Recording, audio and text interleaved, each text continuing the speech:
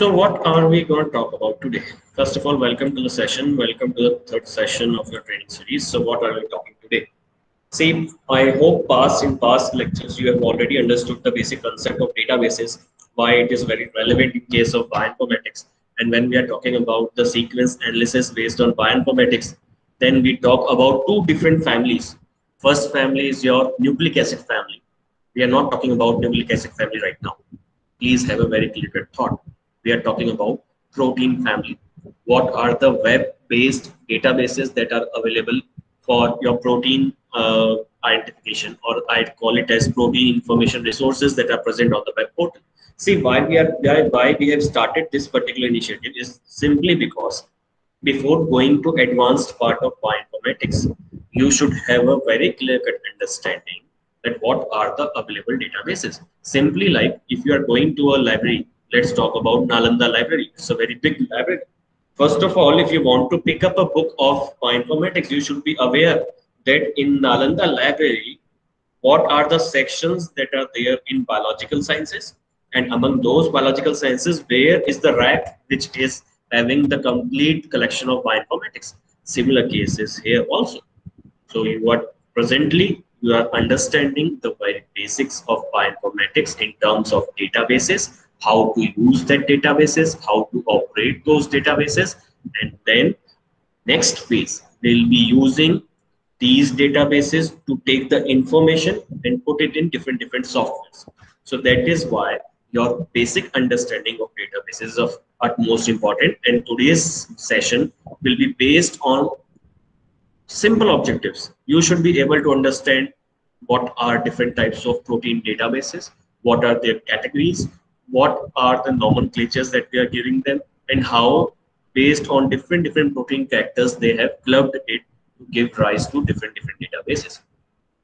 By the end, you should be able to know clearly. By the end, you should be able to know clearly what are the databases and how to use them. That is the most important point.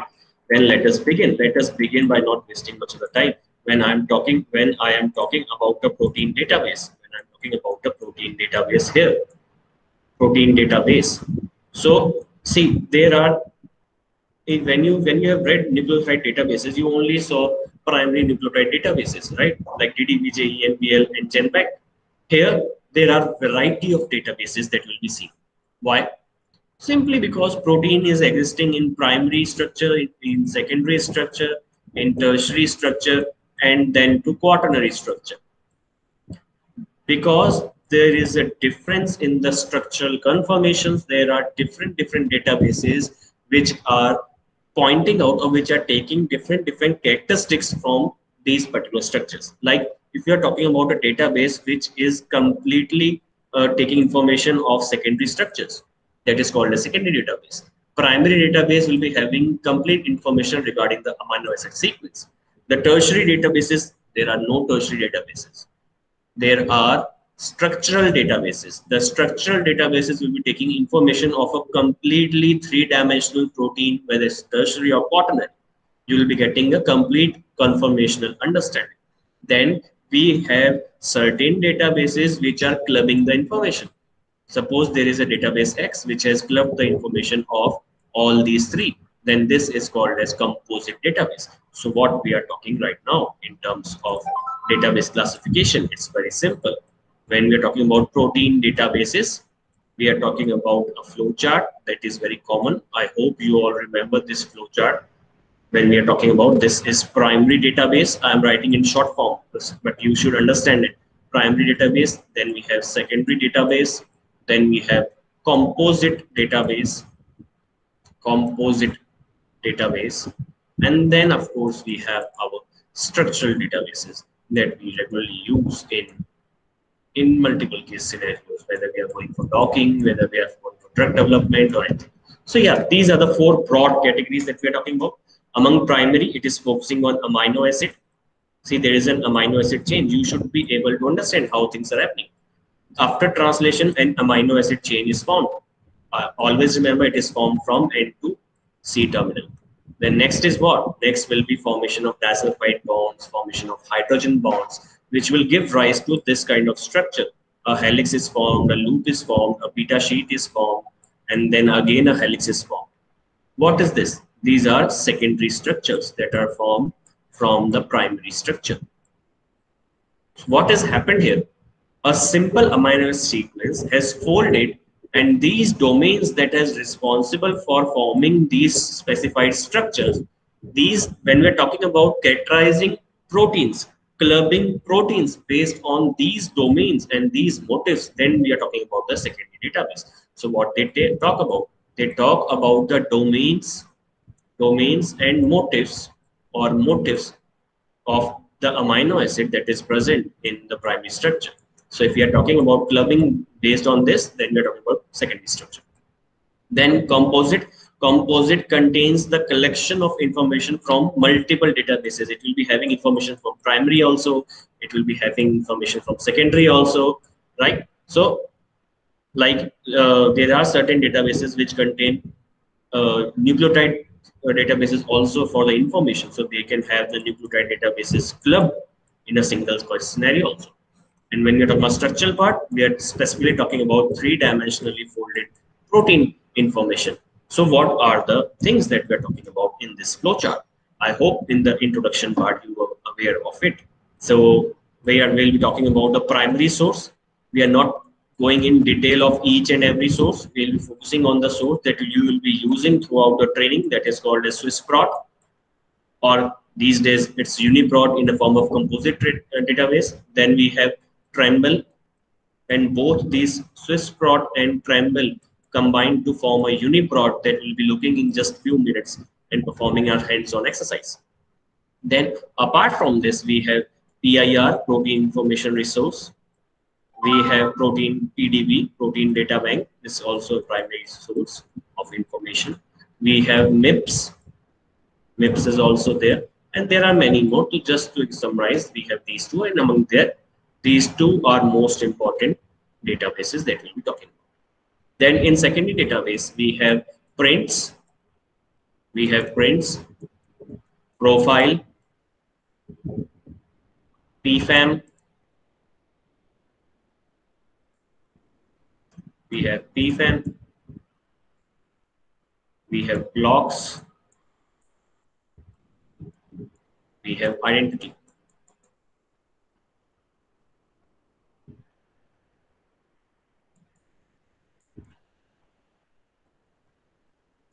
So these 5 or 6 databases are combining to form your secondary structure. Composite, we have plentiful, like OWL is there, UniProt is there, GenPept is there.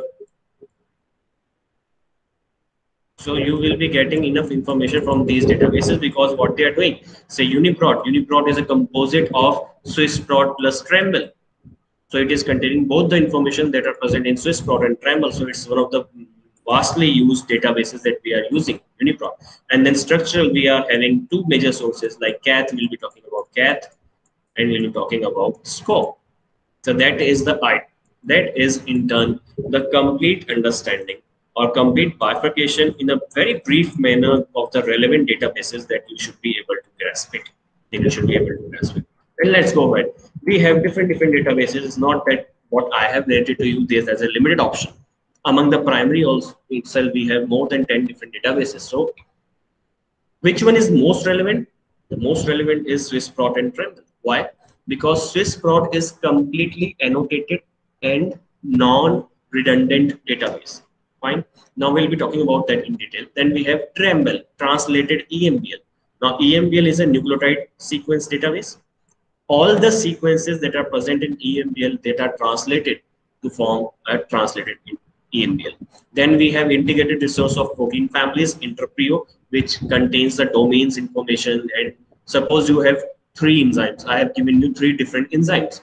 I have asked you whether these enzymes belong to same family or different family. How will you decipher? You will take out the sequence, complete sequence. You will match the sequence. If the similarity is there, you will say, yes, they belong to the same family. Like if I gave you 3 child, the 3 child, I am asking you whether they belong to the same family. What you do? You identify their phenotypic character. If the phenotypic character is somewhat resembles, you may say that yes, they might be of same family. Then you take out the DNA and match. If the DNA is matching, then you say yes, they are from the same family. Likewise, if you want to categorize the enzymes or the proteins, then rather than going for the complete sequence, you can also see the catalytic side where the substrate will be binding. If all these enzymes are having same catalytic side, you can still keep them in a single protein family. And that is how the immunoglobulin superfamily and every other family is formed. And that information is taken from domain and functional sites. Then we have cluster that we say it is again a composite database of Swiss Prot and Tremble. We have Goa. Goa is nothing but gene ontology, where you understand where the gene is present, how that gene is giving the expression of protein database. So whenever you want to study the product of any gene and you want to correlate the protein with the gene, that is one of the finest databases that you should be talking about, the Goa gene ontology resource. Then there are multiple other things. When you are going for proteomic profile, it's very good to go for Swiss Prot and Tremble, or for protein analysis, you can choose any of these databases also. So let's talk about Swiss Prot. It's very common. You must be familiar with it. That initially it was established in 1986. Why? Because the sequences were increasing. And then after 1887, after 1987, it was given to EBI, and then later on it was switched to Swiss Institute of Bioinformatics, that is SIB, and currently till date it is present in Switzerland. That's why the name came as Swiss Prot for protein. Fine. Next, that's a historical scenario. But for us, what is most important? For us, the most important part is this thing. This thing which I have circled. It's a curated, non-redundant cross-reference database. Now, what do you mean by that? See, curated means whatever the information I, as an author, has submitted, it is verified, reviewed, and then published. Second thing, if I have given any information regarding amylase, suppose, and another candidate, say Shamli, has given information regarding another amylase, then if both our entries are similar, then they will not take both the entries. They will only take one entry and will represent it in a database. That means it is non-redundant. There is no repetitive entries. There is no repetition that we're talking about in this database. So if there's a repetition, you might end up taking 4 copies of same thing. But if there is no repetition, you will be taking single copy of your query and going ahead. Then it is having cross-reference part. Cross-reference means what? See, when you go to a doctor, you take a prescription and he says that you have this particular deformity or disease. Then you go for a second opinion. And if you go for second opinion, then only you corroborate that yes, whatever the doctor has said, it's right. Similar cases with this particular protein, when whatever the information is present, it's not solely based on Swiss Prot. It has cross-referenced it with all the databases that is present based on sequence retrieval system, the SRS system. Based on sequence retrieval system, it has the complete cross-reference information at a single base. Like if I talk about what are the changes that are happening in protein after being translated, then it will be having information of more than 34 different databases, and then it will be presenting it in a single page. That is why we are calling it is highly cross-referenced. And that is the thing that you want. You want a book that should represent everything that is present inside that particular field. It should not be a specialized book unless you are going for certain scenarios. Then apart from the sequences that we are talking about, this particular database gives you the access point, the tools of variety of servers. You can click on a link and you can go to the cell signaling pathways of different categories. You search DNA polymerase. Apart from DNA replication, where this DNA polymerase is performing the function, you can go to those functions. You can go to molecular functions. You can go to biological functions. You can go to phylogenetic analysis. You can go to structural analysis. There are n number of servers that or software tools that are collabed with Swiss Prot to the sequence, which you can get access to. Then your protein which you have searched, and more than 800 different species, it can give you a search, and only first 20 species are represented, which are actually having 42% of all the sequences. So that's not a point that you should be bothering about, because you'll be going about phylogenetic tree and then you'll be looking about in this particular scenario. So when we are talking about the other case, let's talk about the Tremble, which is another part. Now see, Trembl is translation of EMBL. What do you mean by that? EMBL is European Molecular Biology Laboratories. It's a nucleotide database that you know. Suppose it contains thousand. Just suppose 1,000 sequences are there, out of which 700 are verified and 300 are not verified. They are still under process. What I am meant by translated EMBL, the complete sequence by simulation by computer. I translated. I translated the complete sequences, and then those translated sequences are clubbed in Tremble. Are clubbed in Tremble. Now, please understand this number is if it increasing in this manner. If it increases in this manner, 10 lakh sequences. Now, in those sequences, it contains the complete genome part, out of which only 3% is coding. Only 3% equivalent to 3% is coding. So whatever the sequence is there, whether it is coding or it is non-coding, we are translating them and putting it in Tremble and putting them in Tremble, and you can easily translate because you know the genetic code. You know the genetic code. You know that AUG, when we're talking about AUG, it will code for methionine. It will code for methionine. Likewise, every code, you know, is responsible for an amino acid. And if there are 100 nucleotides, you can easily decipher how many amino acid and what type of amino acid will form. So that's a very easy job for a simulator to do. And the complete information is stored in Tremble. Complete information is stored in Tremble. And that is why we have written here that it's a computer annotated supplement to Swiss prot. That means it's not experimentally verified. We are talking about what? We are talking about simply the computer-based translations, derived from automated coding sequence translations that we are talking about. Now, among this, when we are talking about 3%, suppose we have translated everything and put it here, then the sequences which are eventually getting reviewed and verified will be transferred to Swiss prot, and remaining which are still in pending state, they are stored in Tremble. So that is the reason why these two are of most important. So when we are talking about Swiss prot, see, file format we'll be talking about, this is called as flat file, as you want had sent, bifurcate this. These are called as annotations. These are the descriptions that we'll be talking about.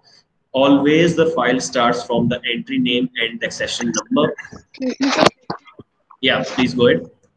This protein database is Swiss prot, and among Swiss prot and Tremble, usually Swiss prot is broadly used for databasing rather than Tremble. Is it right? Yeah, it's right. And it's a very common notion that Swiss prot is used mostly. But when you'll be going for exercise, we'll be seeing that we are using a software called as Uniprot. And it contains both Swiss prot and Tremble. So these days we are not using Swiss prot individually. We are using the club part. And the reason is very simple. What is the reason? This contains all the known sequence. This contains unreviewed sequences. So if I have a sequence which I want to match, whether it is published, reviewed, or it is still in pending state, so I can search in both the parts to have a complete coverage. Also, these days it's not maintained as a separate platform. It is maintained as a composite platform under the name of Uniprot. Okay. So this is annotation, and this is your description.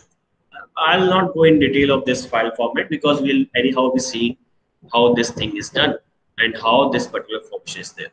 Then let's stop the primary database there. Let us focus on structural database. Among the structural database, I told you basic two databases of SCOP and CATH. Now these were actually the first databases, or you can say the primitive databases that were used. These days we use advanced databases like 3D sequence. Now this 3D sequence is a server kind of database. What it does, it will take your question. Your question is what? The sequence which you have identified. It will take that. It will match in among the database, and it will give you the prominent structure that your sequence can fold to. You have a sequence. You want to know how this might go in folding and forming a structure. It will take your sequence, it will put into the different database, match it, and will give you 10, 50 different probable structures. Likewise, we have FSSP. Now, this is based, exhaustively based on complete comparison of three-dimensional structures of database using protein data bank as the basic information source. Then DALI is regularly used by us. Now, this DALI is used for what? Suppose there is an amino acid sequence. There are two amino acid sequences. This is forming first of all a helix, then a loop, and then again a helix. This is forming a helix, and then immediately a beta sheet. So there is no defined loop. So what is happening? This DALI is used to determine the structures or the fold which are there in a protein, and if you want to categorize the complete protein family based on these small domains, then you can use DALI as a software tool to perform your, or as a database tool to perform your job. Fine. And then all these databases, whether it is 3D sequence, DALI, or 3D, what we are talking about, see, this 3D is providing you the information of what? It is providing you the information of structure of a protein based on domains, their definition, and their folding pattern. Now, what is important? All these few what I have narrated here, they need information. They need sequence information. They need structural information. Then only they are able to perform their work. And that structural information is given by protein data bank, which is the basic database, and SCOP and CATH. So you see, this is how the complete structural database is covered. So let us talk about the protein data bank. Whenever a biotechnologist, whenever a drug discoverer has to go about in deciphering whether the drug is working or not, what I need a protein structure. When a protein structure is formed, until unless you are not aware of the sequence, you cannot give rise, you cannot have any information of protein structure. Now see, from amino acid sequence, you can simulate computer-based simulation to form a structure, or you can experimentally verify, experimentally check based on NMR or X-ray crystallography, and then you can propose a structure, and that structure is consolidated structure or a true structure. Once you have predicted the structure from computer-based, still you have to showcase it in wet lab scenario in order to consolidate it. Now see, if you are using a calculator, you gave 2 plus 2, it is giving you 4. How a calculator came to know that 2 plus 2 is 4? Because initially you have incorporated a program in it.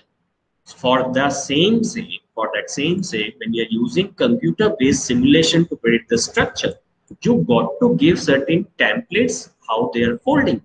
What is the delta G of that? Gibbs free energy for that. What is the folding energy? What is the activation energy? All those parameters are taken from experimental part only. So you see, this protein data bank contains all the informations of your structurally verified structures that we'll be talking about, whether it is from NMR, whether it is from X-ray that we are talking about. So that is the reason why it is taken as the primary resource for structural database. Now it was established in 1972. Now you can understand why while I'm saying 1970, we are talking about Swiss Prot in 1980s, late 1980s, 87 or 89. Whereas before that, structural based classification was initiated because sequencing was taking much time and there was intervention between them. So what happened? What happened that initially Brooklyn Laboratory established this particular database, and then based on the resources that were required, it was moved to research laboratory, collaboratory for structural bioinformatics. Until now, RCSB is responsible for maintaining this particular database, and we'll be seeing in a while how this database is looking. And Research Collaboratory for Science Structural Bioinformatics is a site which provides you multiple platforms, multiple platforms for student training, for student internship, and we'll open apart. This is the format that still is valid. Still, this format is being showcased here. Again, you can see there is a clear-cut demarcation. This is annotation, this is description.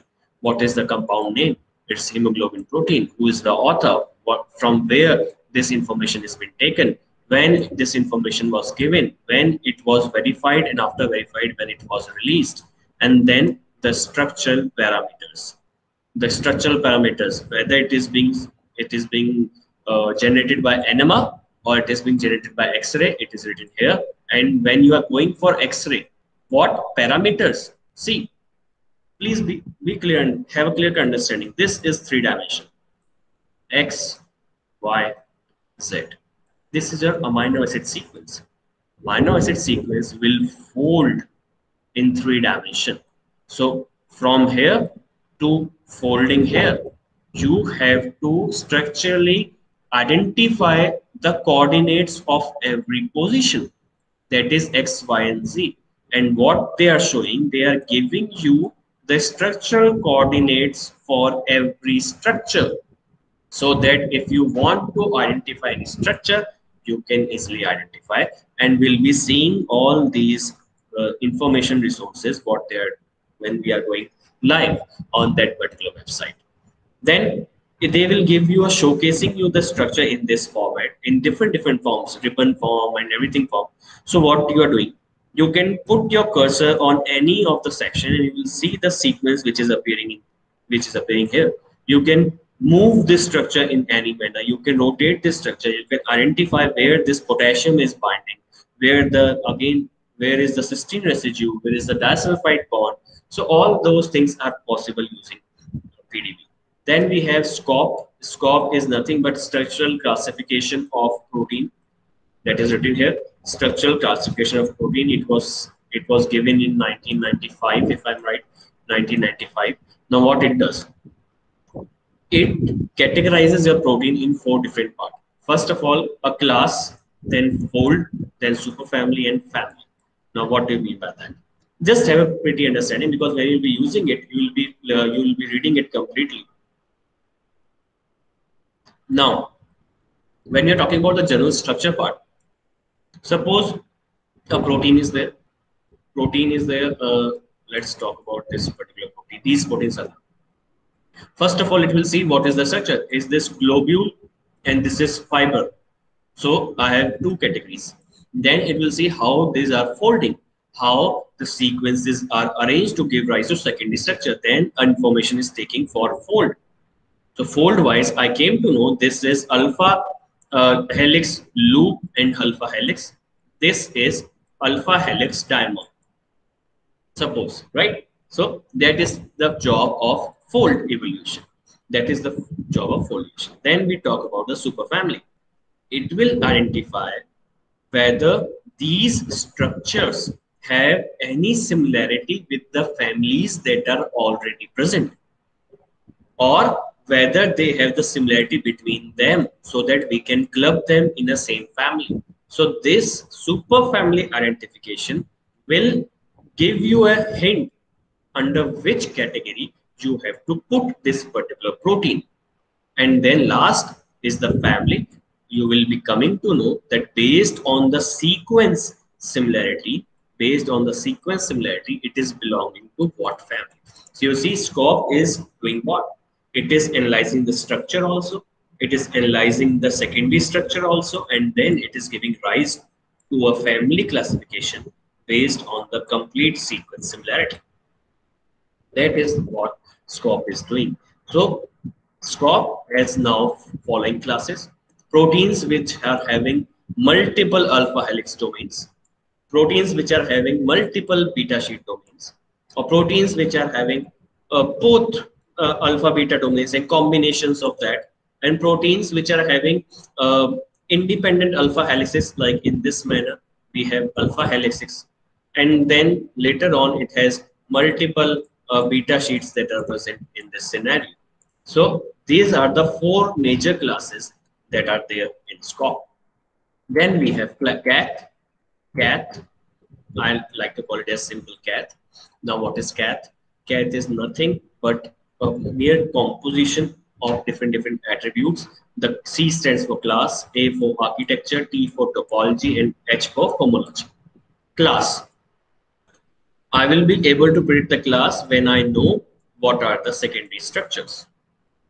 Once I have a protein, I will identify a secondary structure and will assign all the secondary structure. So when you put your query, it will first see what are the secondary structures. Let us quickly assign the secondary structures.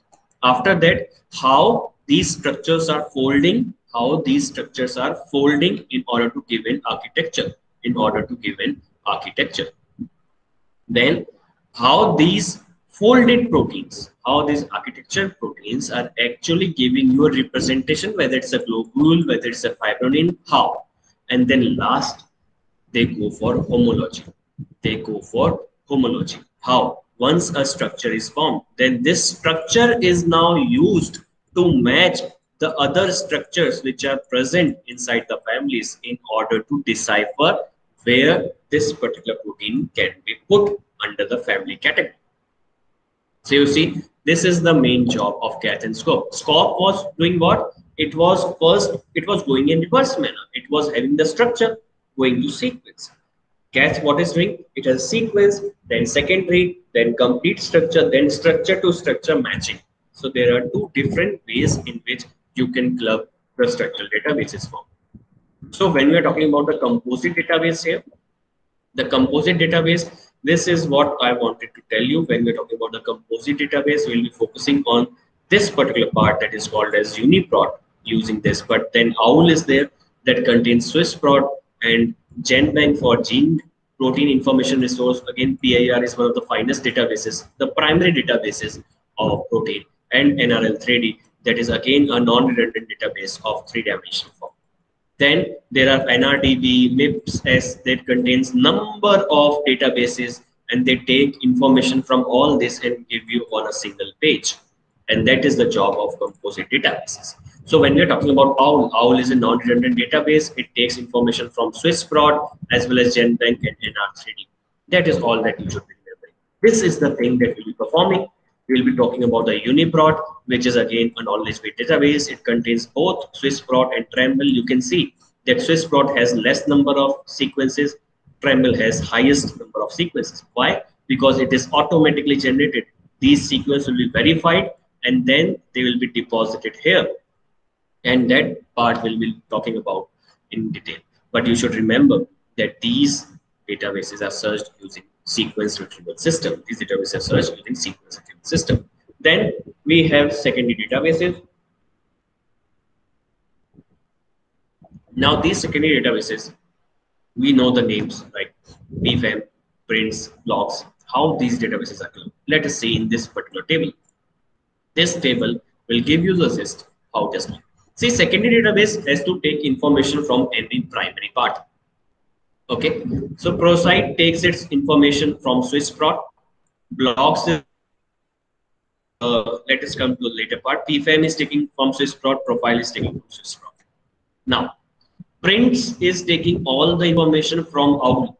OWL is a composite database, right? Remember, so it was having the information from SwissProt, it was having the information from GenBank and other NL3D, MIPSX.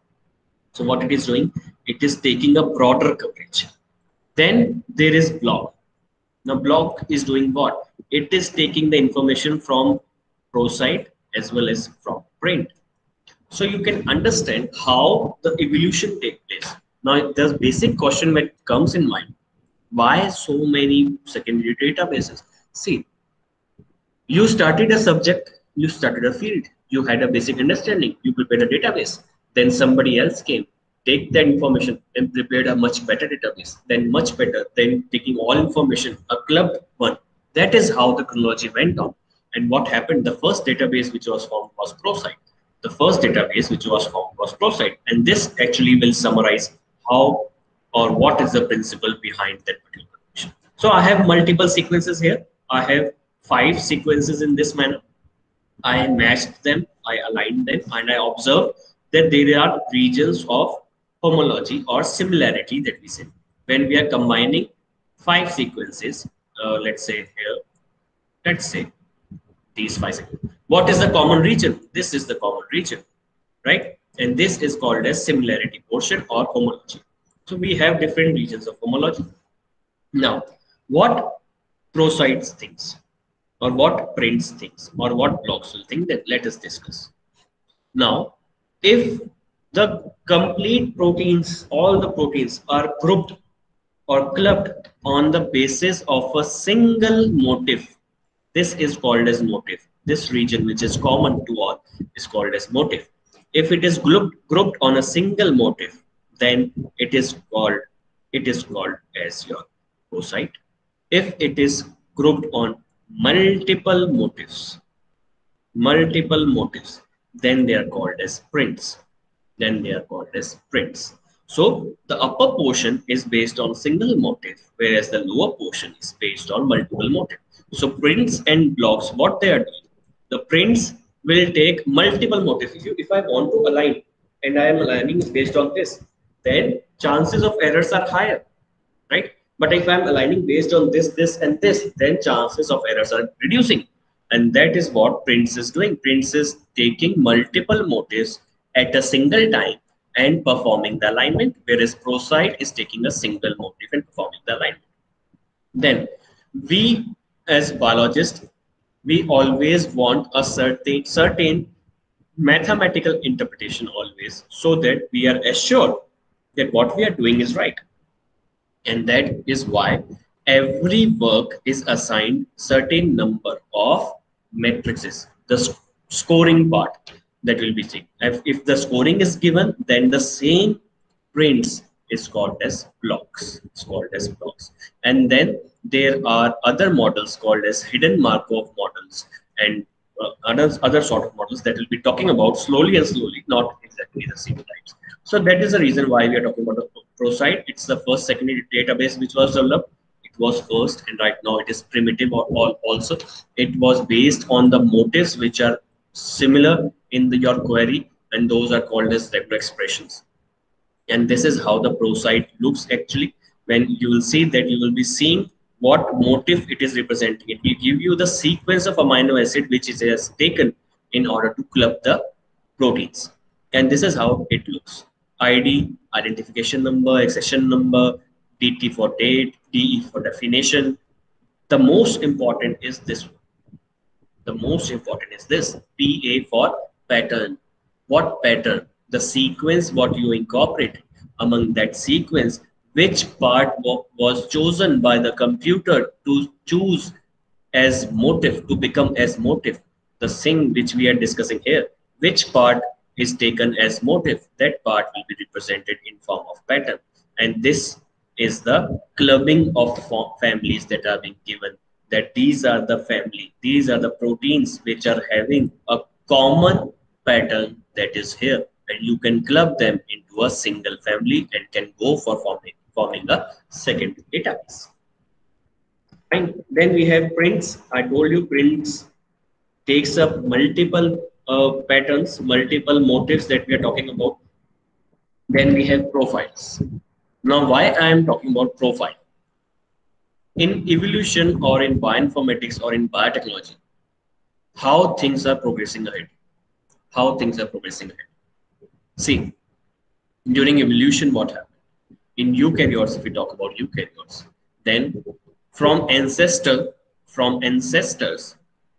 two different species arise. Then from this, two different species are arising. How this evolution is going on? It is because of this word, insertions and deletions. There is a defined genotypic change. There is a defined phenotypic change. How that particular change is happening.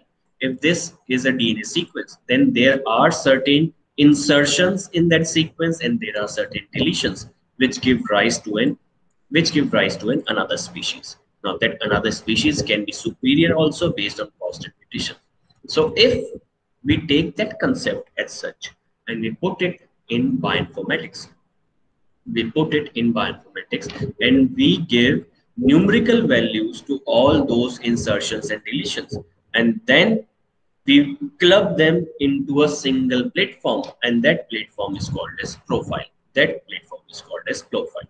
Whereas blocks, when we are talking about blocks, what they did, they never wanted to go to pro site and then to print, then to pfm. They wanted to have a single page where all the three informations can be clubbed. So that's why they created blocks. That's why they created the blocks.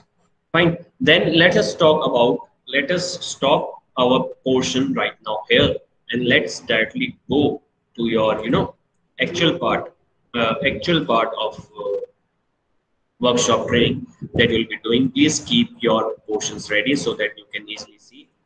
Let's start with SwissProt. I'm opening a normal browser. Excuse I me. hope it's visible. Just Sir, watch me first. Yeah, please tell me. nothing, nothing. Okay. So you can mute yourself in between. You can open up to ask the questions. Let us see. This is a normal browser. I am typing SwissProt. It's very familiar case. If you type the SwissProt, you will get these hits. Fine. Now, please look at their web address and then try to open. The first one I am clicking and opening. The second one also is I am clicking opening for your sake. Let us go to the first one. First one is the actual database of SwissProt which we will be using. That is termed as UniProt. Fine.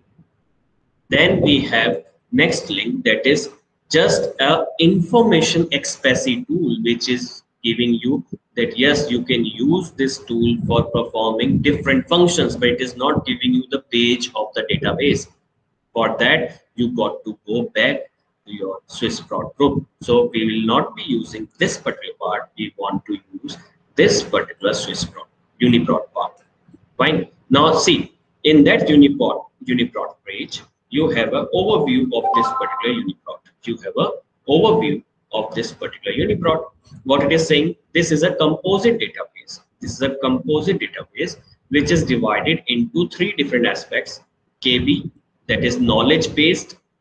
Ref, that is reference. Park means the patterns based clustering. We always use UniProt knowledge base because we want to take the information from this particular scenario.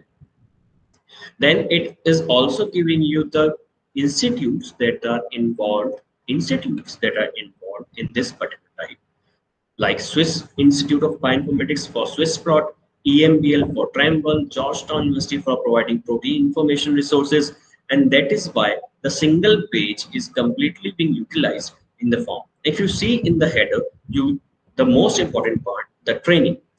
For students, this is the most important part because it gives you the complete links and access to the live trainings, to the free trainings, to the opportunities that you will be having abroad if you want to talk about that particular scenario. Then let us go ahead and talk about a brief in EBI, European Bioinformatics Institute. It is present in EMBL, and you can thoroughly look into it, go it, and perform your work, or you can explore the site wherever you want to explore it. Then let's go to the services part. What are the services that they are providing? See, they have n number of softwares that are listed here. If you want to use a tool for performing some specific functions, you can use the tools. We'll be using those tools. We'll be performing BLAST also in the later section. We'll be using multiple alignment also. And this particular part, these are the databases that they are providing you. The PDB they are providing you. The UniProt they are providing you.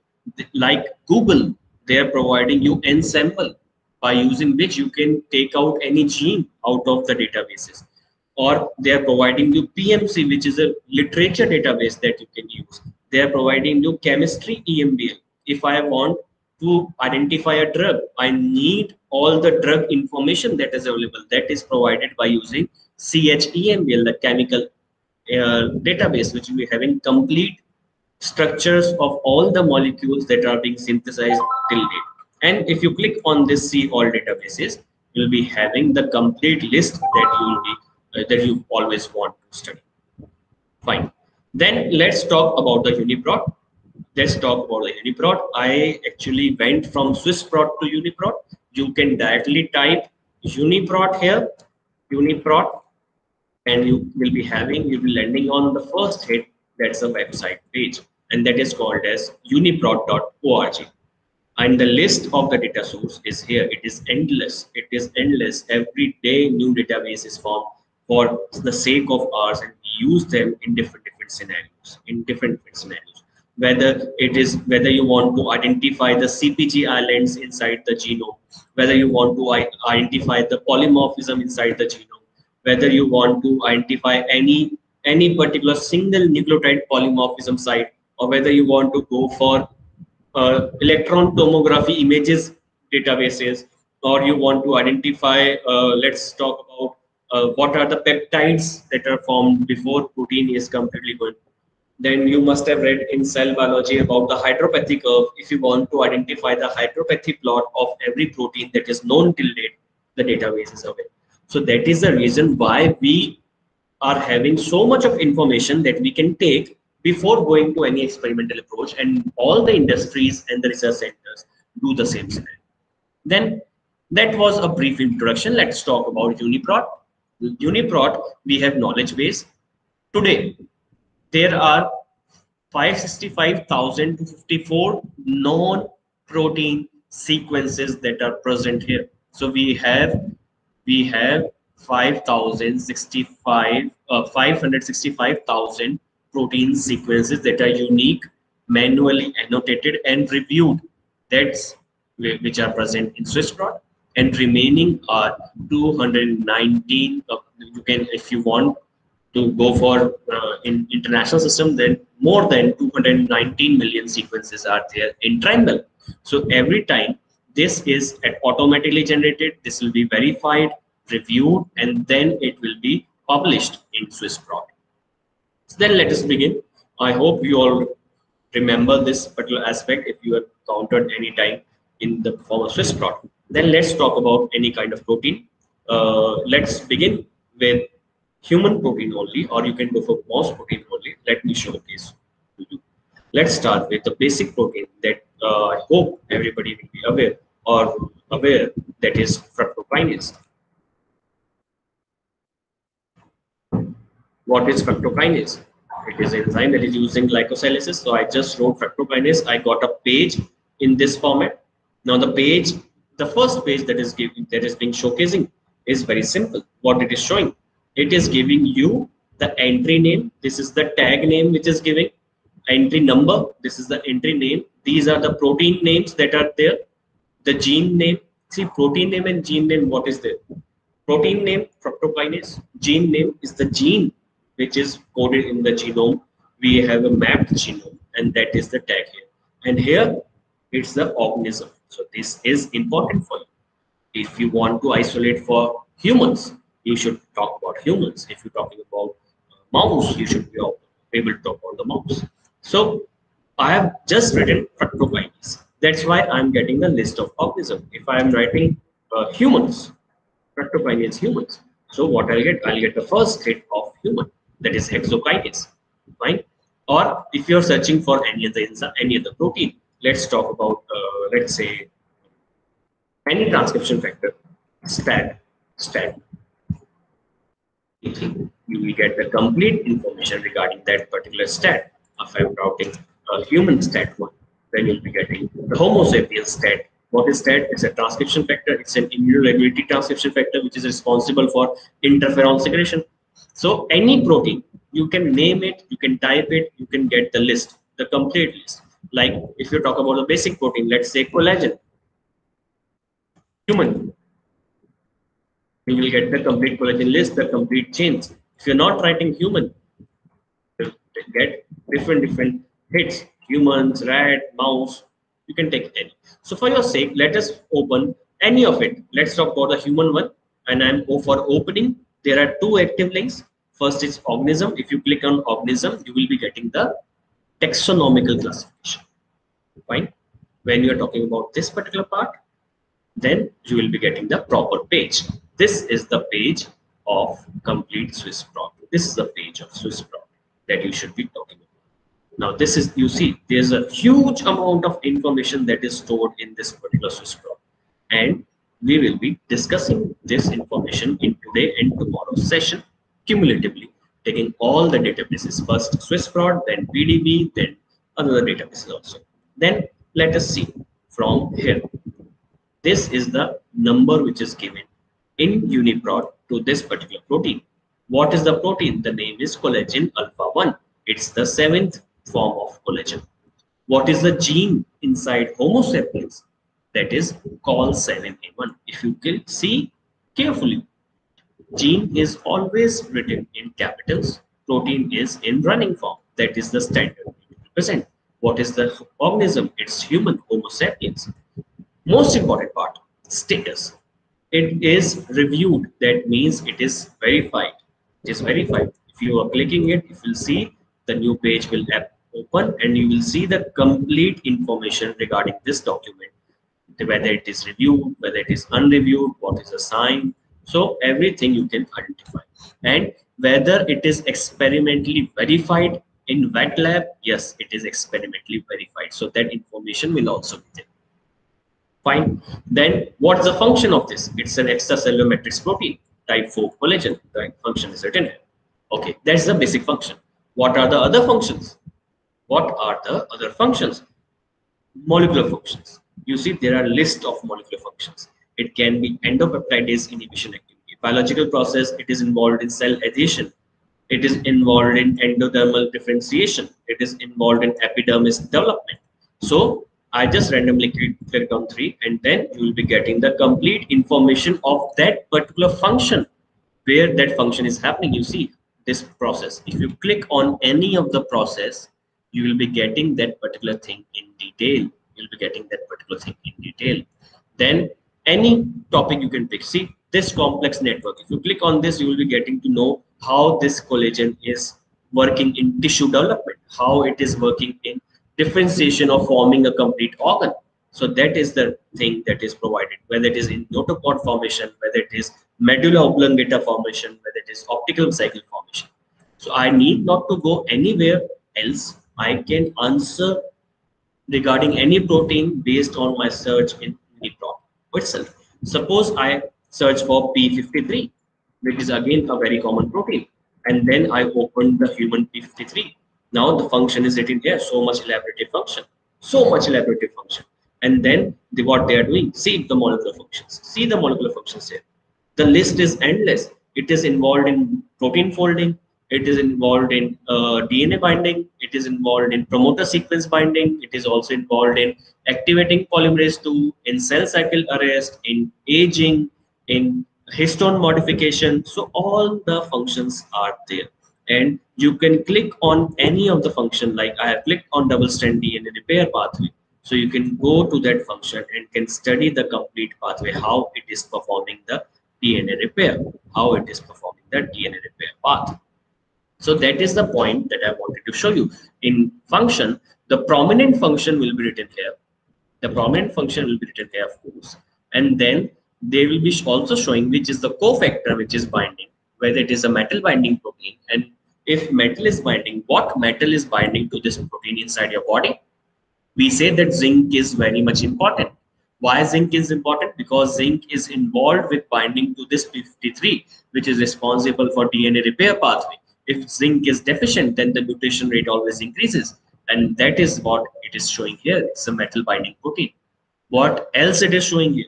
That zinc is interacting with these amino acids, the 176 position amino acid. You click on it, you will get which is the 176. It's a cysteine residue. It's a cysteine residue. So this is how the complete page is representing you the value. Then it's a DNA binding region. Which region is involved in DNA binding? The sequence region from 102 to 292. The region which is represented here is actually the DNA binding domain, DNA binding motif of this protein. So if I want to isolate the motif from any protein, I need not to go to secondary database. I can type the name here. I can see which region is DNA binding. I can click on this region and I'll directly go to the BLAST and take the sequence from here. So that is how the things are being performed.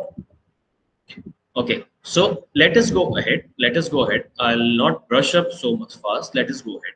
So these are all the functions that are there. If in collagen, if the protein is not involved in multiple function, that is the list will be short. This is very relevant function. That's why this list is endless. List is endless. Then the keywords will be there for you in response to this particular pathway. Like it's apoptosis. It's apoptosis. If I click on apoptosis, what I'll be getting? See, apoptosis, you will be getting what is actually apoptosis, how that biological process is going about. If you want to know more about that process, you can click on this particular apoptotic process, and how that apoptosis is happening. You will be getting a complete picture. You will be getting the review articles also, which are specific for this page, where the complete pathway is iterated. You'll be getting the complete information with the chart format. If you want to understand anything, that how cell death is happening, or if you want to check any other pathway, you can go. But let us go ahead.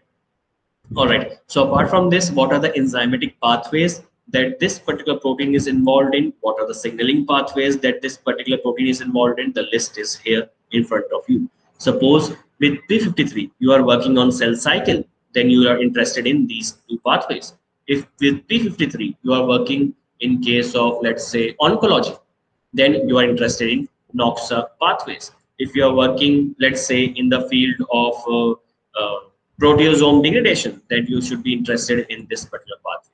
So, based on my lab interest, based on my work interest, I can identify which part I had to highlight, and I can go from this page directly to that page and can study what are the functions of this P53, what are the functions of this P53. Then there are plenty other databases that are provided the link. The main thing is second part is called as names and taxonomy. What names? What are the other names that are given to this P53? It's a tumor antigen. It's a tumor antigen. Now please remember, it's a tumor antigen and it's a tumor suppressor. So these two names are given by people who came to identify them. It's a prominent tumor suppressor gene. So when people ask you search tumor suppressor gene, this is the gene which actually they are talking about. That is P53. The name of the gene is TP53 inside our genome. Now, this is the taxonomical classification that is always there. See this. This is actually the simulation what Swiss Prot provides. What simulation? This is a cell. This is our cell.